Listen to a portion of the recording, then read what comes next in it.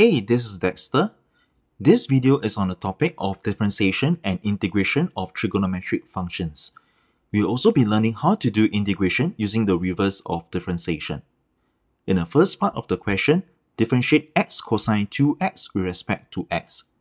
In the next part, find the derivative of x squared sine 2x with respect to x. And in the last part of the question, integrate x squared cosine 2x with respect to x.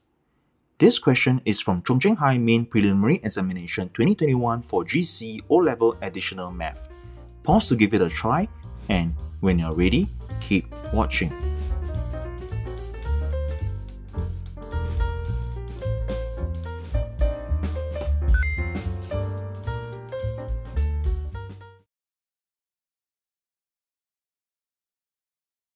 In the first part of the question, to differentiate x cosine 2x, we will have to bring the product rule of differentiation where we differentiate uv with respect to x. We will begin by first copying u, and in this case, copying x. Next, we will differentiate v, that is to differentiate cosine 2x. For us to differentiate cosine 2x, we will need another formula. This time, it will be the differentiation of trigonometric functions, where differentiating cosine f of x will first give us negative sine f of x. In this case, differentiating cosine 2x will first give negative sine 2x.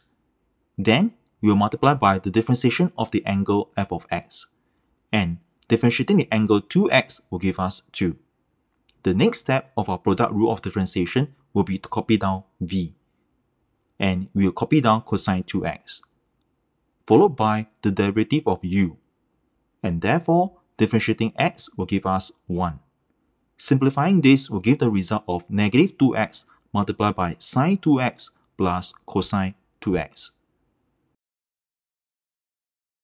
For the second part of this question, to differentiate x squared sine 2x, we will use the product rule of differentiation again, where we start by copying u, which in our case will be to copy down x squared, followed by the dv over dx. This means we will have to differentiate sine 2x. And we will now bring another differentiation of trigonometric functions where we differentiate sine f of x will first give us cosine f of x. And differentiating sine 2x will first give us cosine 2x, multiplied by the differentiation of the angle f of x. That means differentiating an angle of 2x will give us 2. We will then proceed to the second half of product rule where we copy down v. And so we will copy down sine 2x. Then we will find the derivative of u. And for our case, the derivative of x squared will be 2x. Simplifying this will give us the answer of 2x squared multiplied by cosine 2x plus 2x multiplied by sine 2x. For the last part of the question, using the concept of integration as a reverse of differentiation, we will now integrate the result in part 1. It will give us the left-hand side, which is x cosine 2x plus c1, where c1 is a constant from the integration. Similarly, integrating the result in part 2 will also give us the left-hand side, x squared sine 2x plus c2, where c2 is the constant from this integration. In order to find the integral of x squared cosine 2x in part 3, we will have to eliminate the unwanted terms, which is the integral of 2x sine 2x in both equations, by simply adding both equations. And we are now one step closer to finding part 3 by getting this result with a c3, where c3 is the constant from c1 and c2 previously. Next, we will shift the integral of cosine 2x to the right side of this equation. And bearing in mind that we need to make the integral of x squared cosine 2x the subject, we will now divide by 2 throughout the entire equation.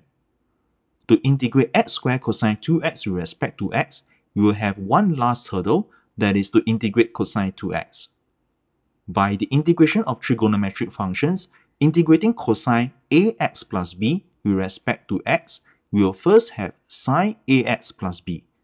And in our workings, integrating cosine 2x will first give a result of sine 2x.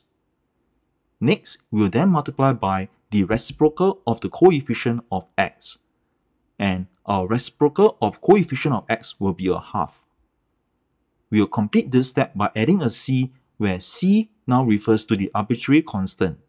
And here it is, the antiderivative of x squared cosine 2x.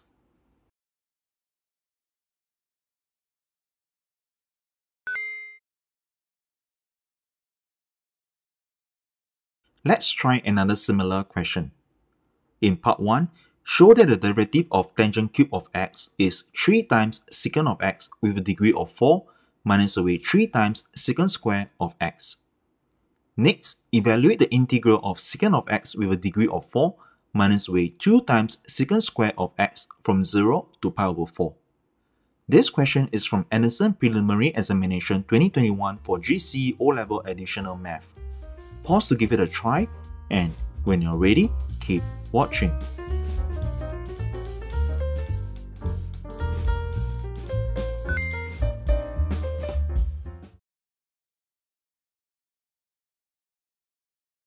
To differentiate tangent cube of x, we will have to apply the chain rule where we bring down the power outside the bracket and power minus 1, giving us 3 times tangent square of x, followed by a differentiation of tangent of x, by the differentiation of trigonometric functions where the derivative of tangent of x is equal to secant square of x.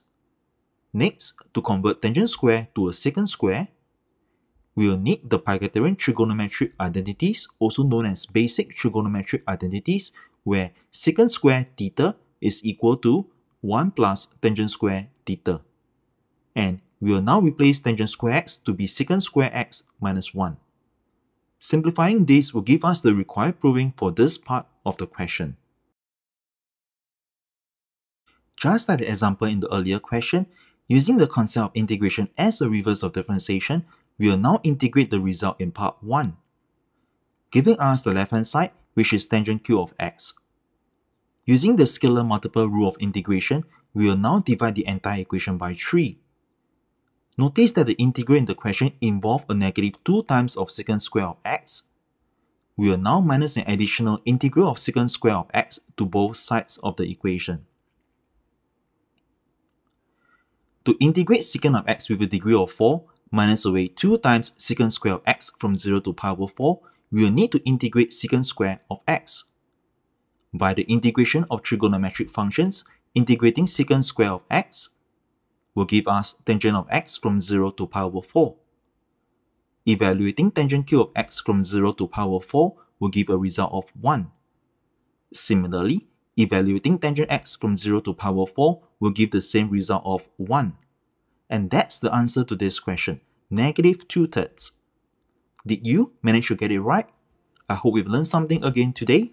Thanks for watching, and see you in the next episode of Practical Math.